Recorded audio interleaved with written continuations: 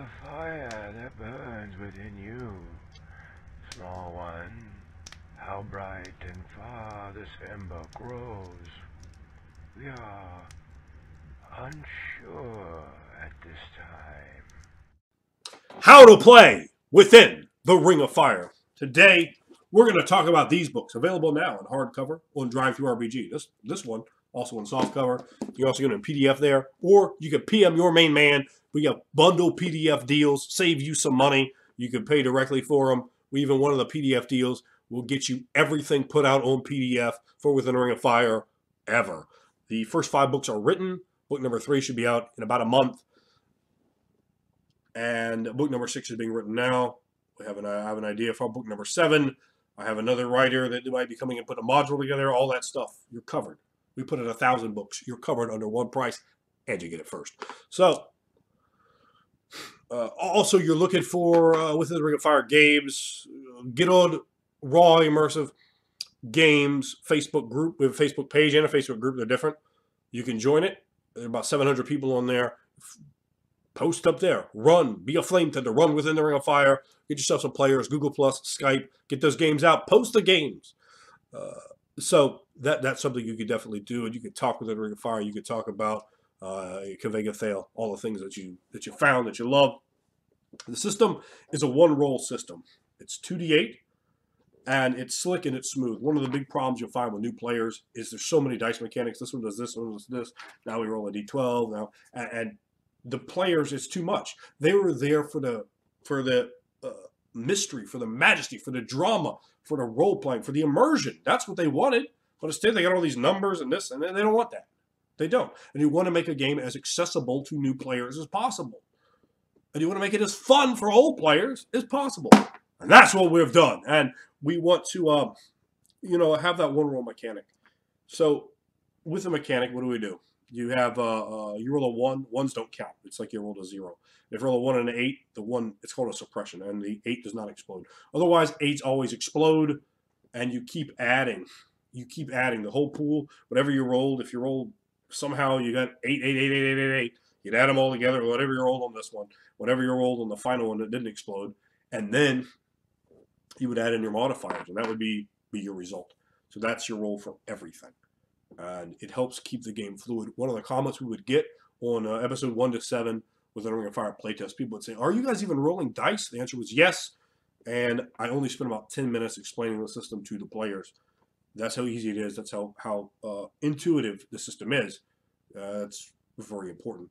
When designing this, before designing this game, what led me to design this game was the idea that fantasy games are sort of a bastion of power gaming, out of character, of cheating and min-maxing, and just the worst kind of playing. People go, "Oh, I can't play fantasy games. This one and that one, oh, they're so terrible." And I said, so that was largely a big part of why I did this channel in the first place, because we'd play fantasy games. And man, I tell you, as a flame tender, I'm sitting there, I'm playing a whore out in the street, then I'm playing a dragon, an angel, and a god himself that's speaking to the people, much like out of Greek mythology. Oh boy, there's nothing lame here at all. This is it, man. This is the meat and potatoes of RPG. This is a fantastic excellence and creative delight, being able to sculpt and change one role to the next, and to play and to personify. This is wonderful. And that's the kind of idea that I have for fantasy gaming. I think it is the role-playing genre. I don't think horror is the role-playing genre. I don't think science fiction is the role-playing genre. I don't think drama or action, adventure. No. It's fantasy. Because you have so many options there. And they can flow, and they can be seamless, and they can be wonderful. And that's what we want to do. So I've explained to you what the dice mechanic does. Now, I'm not going to break down everything that's on the character sheet. We call it a mask. You can go on DriveThruRPG.com and download a free 2-page fillable full color mask, and you can really have a good look at everything on there. But I will tell you this: it is the first ever character sheet to have the words theme music on there. That's right, because theme music is awesome. Now, if you've never used theme music, it's highly encouraged within the Ring of Fire. Whether your group wants to use this kind of theme music, I would, like Judas Priest, or Slayer, or Dio, Megadeth, or you have something else in mind that's going to work for your group, but you play that while they're doing their soliloquy, while they're talking, and the players, man, they get with that song, they get with it. That's their song, and then you don't even have to acknowledge them. They do something awesome. You're not even looking at them. You're like, you pie them off like it's nothing. You just hit the music, and all of a sudden their song comes up. Oh, and they love it. They explode, and you get the fun factor. You want immersion. You want to keep them in character. You want to keep them there, and you want them to have fun. And those two things together, when you marry them, that's what gets the player laying in their bed at night, staring up at their wall, thinking about your game, thinking about the ideas and the imagination that you impregnated their mind with. And they're going over it, and they're craving, and they're dying to play again, and they call you up the next day. And the day after that, and they're badgering you for ideas, information, and they want to play again, let's play again, let's play again. And then they get on the horn with the other guy, and then both of them start bothering you, and a third guy comes in, and the whole thing. But it's a great thing, because that's when you know you have them. And that's what Within the Ring of Fire is about. That's the reason I wrote the game, so you can have them, so you can do the absolute best you can with that game. You can tell that story that people talk about 30 years from now. And I'm not being hyperbolic. I'm being dead serious. So, one of the other concepts that's very important is your frailty. And that's your kryptonite, your silver bullet, your wooden stake, your sunlight. But it could be anything. There's so many different things it could be. Mental derangement, being terrified of the dark, whatever it is. And that helps generate sympathy. Sympathy is what makes a protagonist. You can be badass, you can be evil, but you need to be the protagonist as a catalyst. And a catalyst is what the characters are called. We break them down into two different categories, extras and stars.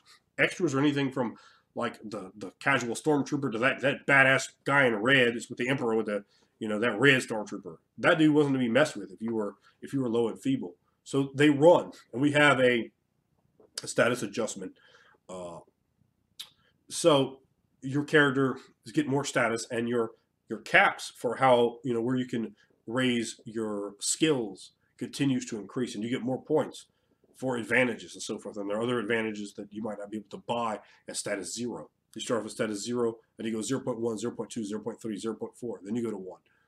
And that allows you to have that very subtle change. Instead of having, like a D&D change, level 1 to level 2 is always an immersion breaker. You're like, wow, I just got twice as powerful as I was before. That's it's always been a problem for me and for people in my group. And a slower curve there, I think, works really well. Now, at the same point, then that basically gives you your more levels. While it's only 0 to 10, it's not really 0 to 10 because you have all those little ticks in between. Now, your character, for your stats, you get 61 points. A lot of species have species-granted modifiers. They do not give you more than 61 stat points. All species have 61 stat points. They only change your caps or your minimums. Your maximum caps are 12. This is modified. Say you had a +1 bonus to your strength and a +1 bonus to your enlightenment. You would gain a possible cap of 13 in both of those. Okay, so that's very important to keep in mind. Now, when you do that, you're able to go up to those numbers, and it's 61 points. It's a 1-for-1. There's none of this mathematics. You're adults, and I trust you, and I want you to be able to make the character you have here in your mind. For me, when I make a character, I like to be told all this and that, and you get to no, just you back off. You just give me something to work and let me do it. You understand? And that's what we give the players. And there's a lot of trust for the players, because once you start trusting them, and quite out of the bat, this game isn't going to be for that bottom 1% player. You got to get rid of them. But this is going to be for that player who wants to do better. And it is going to teach you just how to do that. So let's talk about the two different kinds of skill rolls. You have your active and your passive skill roll. Say you want to forge a sword blade with your blacksmithing skill. Okay, well, the sword blade is not trying to fight you. It's not trying to resist you. It's not trying to stop you. But you may do better or worse depending on other circumstances. So you would roll. And you take the numbers you roll. You add your rating from your stat. You add your grade from your skill. And if you have any other modifiers, you might have some other modifiers depending. You can add those in too to the numbers. And then you take that total. You had 10, you did it, but I mean, you did it fairly well, almost an embarrassing job. Let's put it, to be honest. Below a 10, you did pretty much nothing. And then every point above that 10, you get less and less, less bad. A 15, a 20, okay, you've done pretty good. A 25, now that's something. To like a 50, that's a legendary deal. And remember, the dice explode, so hell, you might hit a 72 and just whoa. And that should be put over and brought into prominence and to give the player their just due. Remember, the player needs to sell for you, but you need to sell for that player too. Get them aboard, get them going, get the fun generating. That's the name of the game, man. You have a great time. You believe in the story. You see it in your mind. You keep going. You keep coming back. The whole thing blows up. Everybody has energy. Everyone's loving it. Everyone's there next week. That's the mantra right there. You understand, baby? So let's explain a resisted roll. Now, we talked about stars and extra stars. The players are stars, and a lot of other embers. Players are called catalyst. Controlled by the flame tender ember, like those beautiful little things that are floating around a fire, those airborne embers to bring into the imagination. So a lot of those guys are stars too. So, let's go back. We talked about Star Wars, right? So Luke Skywalker is trying to attack Darth Vader with his lightsaber. So Luke rolls to hit, rolls his attack roll, and in fact we got an 8 there, so we re-roll that. So you take that number, you add it up. You'd add in the rating from your stat. You'd add in the grades from your skill. You'd add in any other modifiers. You take that number total. Then the defender would roll. In fact, you probably both rolling at the same time. And that really speeds things up too, because it's just one roll. You made one roll, they make one roll. So they take theirs, they add them up. To hit someone, you need to roll one better than they do. The idea of a stagnant armor class, I think, has always been very odd to me. Because that puts all the emphasis on the person trying to attack you. To say and it gets players in this mind that you're standing there like this. No. That's not how a real fight goes. I don't know how many fights you guys have been in. I'm martial arts for a long time. And a lot of fights. I've been punched in the face plenty of times. I know how to avoid them. And I know what it feels like when you don't.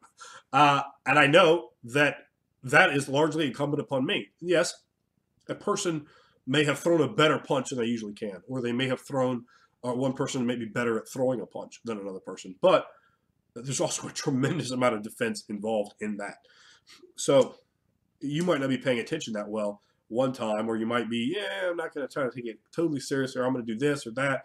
The defender, in fact, if any of the two should probably roll, it probably ought to be the defender, as opposed to the offense. But, I mean, you might take cool with that, but don't.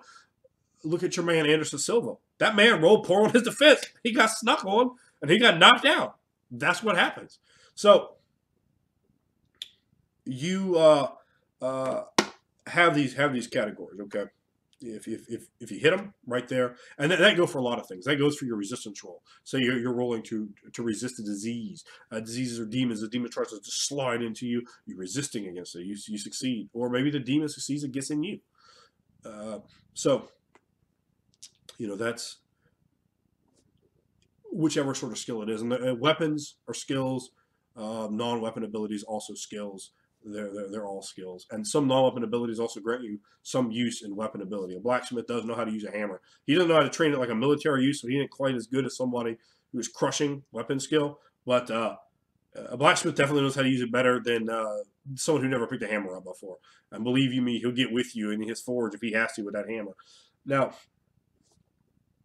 when you're attacking that person, let's assume that you hit. Now, weapons have a fixed damage rating. Let's say a weapon has a damage rating of 4, an armor surpass of 2, and a boost of 5. Now, boost can range, and we're going to get into explaining what all these are.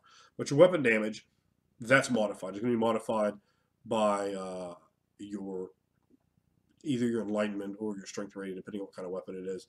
And there are other factors that might modify that damage up, but that's a static up. Now, boost, which is going to be your third number, the better you roll to hit someone, the better you hit them. Often, I know I'd have players who say had like a weapon that only critted on a 20 in D&D, and then roll at 19. Like, yeah, I got a 19, yes! And then they look down, and all of a sudden they get sad. They're like, oh, that's a jack to me. Yeah, I got a 19, but it doesn't mean anything. But in their mind, they know it means something, because they hit them better than if they rolled a 12. They just hit them better. But then they roll that 8-sided damage, and they go, oh, I did 1 damage. And they're all dejected. They're like, that's not the story the dice are telling. So it aggravates and annoys the players. I said, well, okay, right off the bat, All it is how well you hit them. A sword always does the same amount of damage. A sword always does the same amount of damage. What it differs on is where it hits them, and that's where how well you hit them comes in. So basically, boosts are the better you roll, the more potential you have to do damage. So let's say they roll a 20 on their defense. You need to roll a 21 to hit them, but when you roll a 26, your weapon's not boosted once. That means you've done an extra point of damage. 1 point might not seem like a lot to you, but we're not dealing with D&D level of health here. So 1 point can be a lot. You roll a 31, and now they're boosted twice. This because they're boosting on 5. Your weapons can boost 4 to 7, but this one boosts on 5. So you roll a 31, and now you boosted twice. You roll a 36. Now you boost it 3 times, and when you boost it 3 times, you start damaging their armor as well. So the number that you have damaged them by, let's say you had 10 points of damage. Now you have another trait on your weapon, which is called Armor Surpass. Armor Surpass is how well that weapon just naturally is about getting around the armor. So let's say they have armor that has an armor rating of 5. Their armor rating is 5. So you automatically subtract those 2 points from their armor rating. Now their armor rating is only 3. Okay? So they have 3 left there. And you have done 10 points of damage to them. That's 7 points. You've done 7 points right against that flesh, and that injures them. You have a health gauge, which I'm not going to go into how to calculate it, but it's not going to be tremendously high. And as you increase in status, it goes up very slowly. It's not like a D&D where you're doubling it down. So you start off with the lion's share of it in the beginning, and then you get a little bit more, a little bit more, a little bit more, which is to say there's reasons you wear armor. There's reasons you don't just go and attack things, so you are a little more fragile. You have to think, you have to be more careful, you have to be more cautious. But you have something called a quick. Now, there was always a sort of disconnect in a lot of games where you get down to like 1 hit point, you're sitting there like, well, I can still do, I know I had 1,206 hit points, but I have 1 now, and I'm just as fine as I was otherwise. Well, in the health gauge, when you get down to 7 in your health gauge, you now have a -1 to every roll you make. Every roll. You're injured. And you register every time you get hit. Say if I did 10 points of damage to you, your character, you would go, okay. And then you would describe what happened. You're selling. You go, okay. And you're registering. You're saying, okay, this happens to me. And as soon as you get into the quick, all of a sudden serious things are happening to you. You get busted open. You might get your arm broken and your ribs. And it's the player is in charge of all that. You give the descriptions. The better your descriptions are, the more vivid, the more awesome, the more interesting, the more entertaining, more experience points you're going to get. That's what your experience points comes off of. How quality your narrative is, how much you're willing to sell, how much you're willing to put the scene before your character. That's very important. You don't play to win. This is about breaking that mentality. It's about coming together to tell the most awesome story, and that's how you win. That's the secret to winning. That awesome story that everyone takes home and high fives after the game and says, that was awesome. That's art. That's the great hobby about it. But when the health gauge gets down to 1, you're at a -7 on your rolls. You probably have serious broken bones and are very, very damaged. So that's very important to know. You have one of your stats is called vigor. When you reach a negative integer, 1 less than your vigor. Let's say your vigor is 8 and you're at -9. Well, you're dead. And that's it. Now, embers, basically, when they reach -1, boom, it's on the player to describe what they want to do to them. Did they chop the head off, or did they just knock him out Batman style? And that's on them. And you can bring in all the embellishment, all the detail you want, and we explain that how to do that. Not only, this is what largely you get your experience off of. So every time, the player's explaining how they damage them, and the game master just kind of gives them a little, well, okay, just a little, or you kind of give them the high sign, and they go, okay, I killed that guy, so I'm going to describe lopping his head off, gutting him. You guys have seen videos I've played in. If you haven't, you might want to watch one of them. I'll spend 3-4 minutes describing how I brutally kill somebody, and much to the delightment of me, and perhaps those watching as well. So that's how you do your two different kinds of skill rolls. And again, skills cover literally everything. You have fortes, that your little specialties in those areas. Besides skills, you also have something called passions. Every character starts off with 3 fortes as well, and you can spend advantage points to get more fortes if you want more fortes. Some species like humans start off with like an extra forte, and most species have like some kind of species granted forte, something their species is really good at, and that doesn't count against your other fortes. You can stack those up. It's like, yes, I'm really good at weapon smithing because of my species, and I'm really good at weapon smithing for my species. I got it twice. Otherwise, you cannot stack it up. But so you have your love, your hate, your piety, because those are the kind of stories I want to tell about people who are so faithful they feel it, about people who have that epic love story and that love they must find or conquer or do something to reacquire that woman they loved, or to avenge their child, or what have you. You know, that hatred for those who have come and wronged them and damaged and hurt them and burned their house down and done these horrible things. You know, that gives you fuel, those passions. They give you fire to throw on the hearth of gaming. So that's something that we want to have there. And they scale up 0 to 15, and they're restricted down by status. By status 0, they go 0 to 5, and so does skills 0 to 5. And then every status you go above that, you can add one more to your maximum cap, up to 15. Now, your passions are different. You start with 5 points in them, but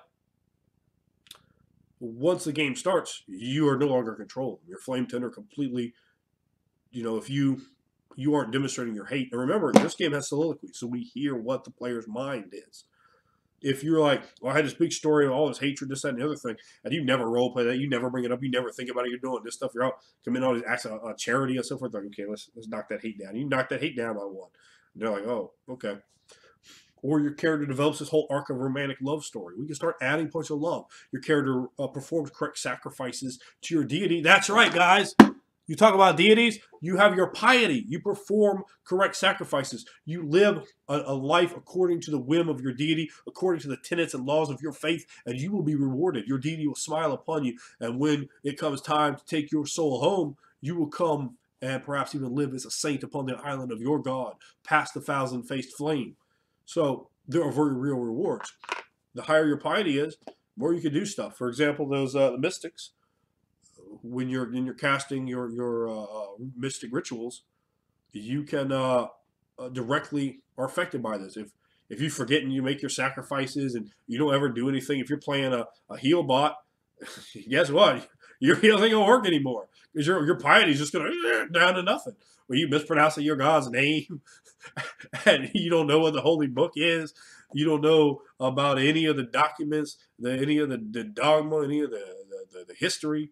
You're hanging out with the followers of somebody your God hates. Oh, you're going to be penalized for these things, and so that's something to think about.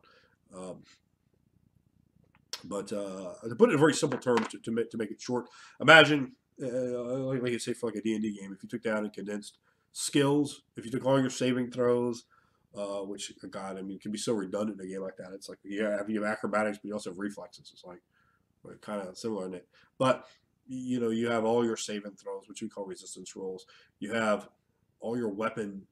You have all your other sorts of skills, your academic skills, your artistic skills. You have them all there, and they're all skills. And they buy out of the same skill point pool as any other skill. So you are fully in charge of what you have and how good at it you are. There's also some advantages that allow you to kind of supplement that. If you want to play a really high skill character, there's some other ways to tweak that out. There's a ton of advantages in the game. The game allows you to build what you want. I like to build what I want. And I imagine you do too. Not, okay, you can only build this. Like we playing like a D&D, like, oh, I'm a paladin, but I really wish I had this ranger ability. Oh, well. No, you can just pick what you like. You got your points and you can spend them how you want. It's your choice. So next we come to advantages. And the advantages are, they can be everything. You're descended from the line of an angel. All right, well, that's advantages. And we keep ticking them up. And eventually, you get more and more to showing that angelic power. Maybe your father was an angel or a troll or a dragon, and you can have that sort of advantages. You can have advantages to have more fortes, to be more hardy, to really anything you can imagine, pretty much. We have tons of them. Every single book has additional advantages in it. Saga book has a ton. There's a couple in 77 Thrones. There's going to be a bunch in Monsters and Men. And I mean, they just keep going and going. Book of True Names has a bunch in there too. You also have Opulence. The Opulence rating is 0 to 15, and the Flame Tender just keeps ticking it up or ticking it down. The game isn't, again, it's not Dungeons and Dragons. You're not dungeon crawling and so forth. I mean, you can explore and dig things up or whatever you want, whatever the saga brings about. But you might have a bunch of goats or have a bunch of pigs and have these items, and that might increase your opulence. You might find a big hoard of gold somewhere, and that is going to increase your opulence. Instead of having that fiddly bits where you're sitting there and you're marking off every silver and every copper, and no, we don't try to do that. We're trying to have you in the moments. You have this opulence rating, and it's going to eliminate that. We don't want to have all this bookkeeping. You know, that's just not fun, and it grinds the game. I try to take out anything that's going to grind the game down, and you want it just to flow. So your Flame Tender says, okay, your opulence is down now. Okay, now your opulence is up, so that that takes care of it nice and easy for you. Of course, if you got like something cool, like say you found like a ring, you're like, oh, I have this gold ring with an emerald in it. Okay, fair enough, but you don't need to keep track of every coin. And I'm going to tell you why that can be a very bad problem. Say you're running that game where all of a sudden you're like, okay, you guys are all a merchant house. You're like, okay, we're a merchant house. Good luck with that. Good luck adjusting the pieces of gold up and down of this venture and how this does and how that. That is agonizing. Unless you just almost go with this route. So, you say you go, oh, well, we just did it. All right, that's opulence, my friend. That's how it works. Opulence. I has it, and so can you. So that's what you want to do. Plus, I'm going to put the word opulence on a character sheet. Come on now. You got to be out your minds. Like, that word's not coming with me. But it works wonderfully. It takes away another annoying part of the game. You have imperfections, which are sort of the inverse of advantages. And that is... take a quick look at my other folder here. When... I think I explained boost. Attacks. Every time a single opponent is attacked, say, for example, you have 3 Stormtroopers and you have Darth Vader. You have Obi-Wan Kenobi and Luke Skywalker. They're both attacking Darth Vader. Luke Skywalker attacks Darth Vader. Then Obi-Wan attacks Darth Vader. Then Obi-Wan attacks Darth Vader again. All right. Luke Skywalker's attack is a flat. Obi-Wan is attacking Darth Vader for the second time. This means his second attack, his first attack, which is the second attack against Darth Vader in a round, +1 bonus to hit. His second attack, +2 bonus to hit. It could keep going on and on. Actions in a round, when you have rounds, are and the game is divided. You have your rounds, then you have your scenes, and you have your days. So in a round, you have 3 actions. You have an accelerated action, you have a move action, and you have a normal action. There are advantages basically you can buy up to where you could basically be getting like 3 attacks, or if you had ambidexterity, you could even use like another weapon and have like 4. So that would be like a complete limit, and that's a very high status character. So it's not a game where you're getting this many attacks and then more and then more, and where it gets to the point where you're like, enough, stop, But generally, you might have like something you can do over here. You can channel a little bit of ability from your god and maybe perform something better, and then you're doing your casting or something, and that's it. It's designed to go nice and fast. You have